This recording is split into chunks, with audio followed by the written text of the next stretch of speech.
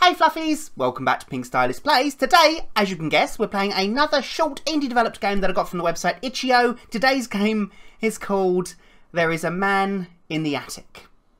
Yeah.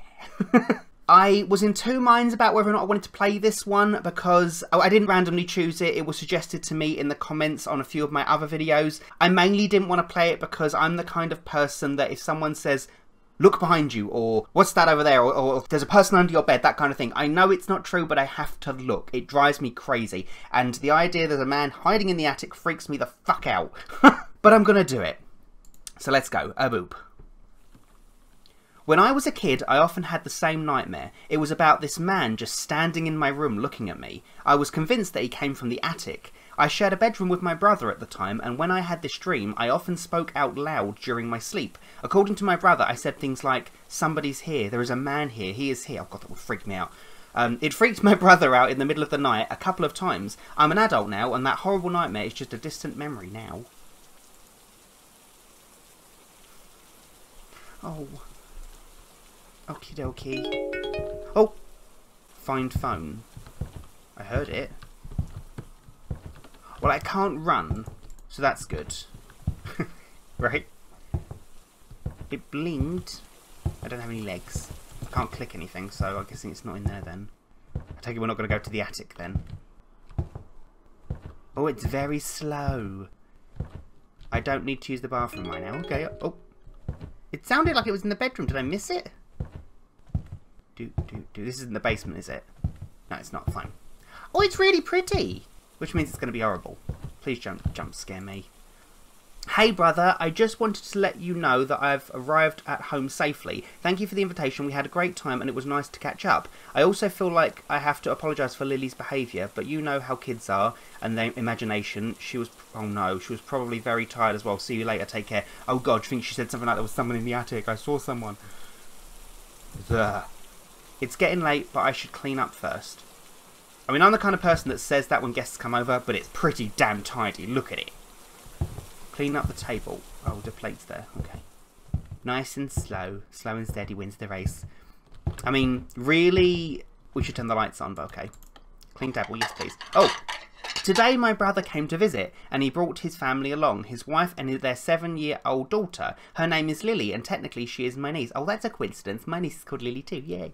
It's been a while since I last seen them, so we spent about half an hour catching up with each other just talking. After a while I noticed that Lily was really uninterested. I don't blame her. After all, adults talking about everyday stuff is probably the most boring thing for a child, and I am a pretty good uncle, so I offered to let her watch TV in the upstairs room, showed her all the cartoon channels and let her watch some TV away from the boring adults. She was grateful. Oh, what has she seen? Oh, it's the attic, isn't it? Not the basement, ignore me. Oh, it's even worse. That was upstairs just now then. Sod that. And do dishes. The night went on. It seemed like everyone had a good time. Dinner was ready, so I was about to go upstairs to get Lily to eat with us. And that's when all of a sudden Lily ran downstairs screaming. She looked absolutely horrified. Okay, the hairs on my arms are standing up. Oh, I'm not going to like this. Oh god, she looked absolutely terrified. It took her a couple of minutes before she could speak, but then she finally said this. There was a man upstairs staring at me from the doorway. Oh, fuck off. Confused, perhaps a bit frightened, we all went upstairs, searched everything, checked the attic as well, only to find nothing. Eventually, my brother dismissed Lily's story, claiming she was probably just getting tired, and soon after they left for the night, I'm once again alone in the house, and Lily's story sounds way too familiar. Yeah.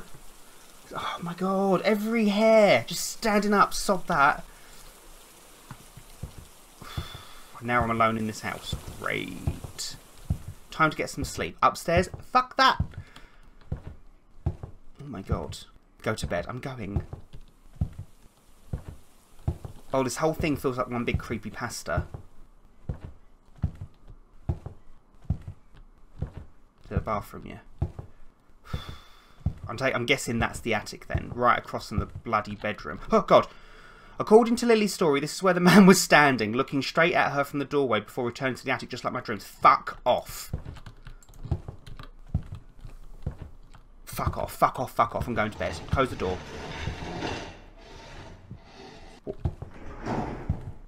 The noises, they're coming from the attic. I don't like this. I might have to stop. I really... Search the attic. I'm not searching the fucking attic. Alright, I didn't think this would freak me out as much as it is. Oh, I don't like it. I really don't like it. I want to go to bed. Let's go to bed. Sleepy time. Fuck! Okay, come on. Oh my god, I feel sick. I don't remember leaving this door open. It's a fancy attic. Oh! Oh god. Fancy attic. Look at that. Just not even like a ladder going up. There was a full flight of stairs. How posh.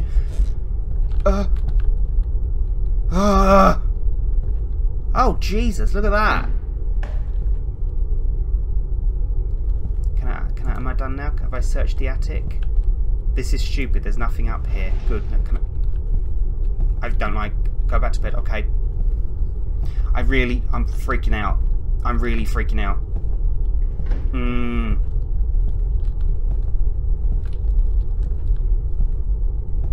Please just walk faster. Just a tiny bit fucking faster.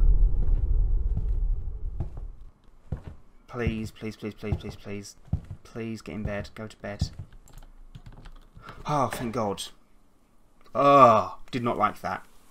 Sometimes a strange noise at night keeps you awake. Then you anxiously search for the cause, but you won't find anything, and you question it once more.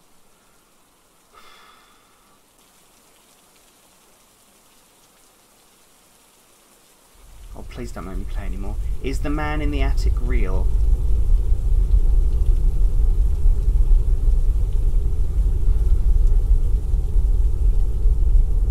Oh.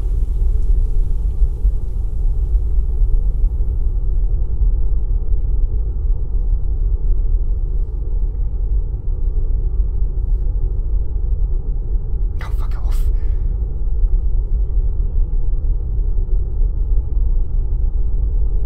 Oh, God.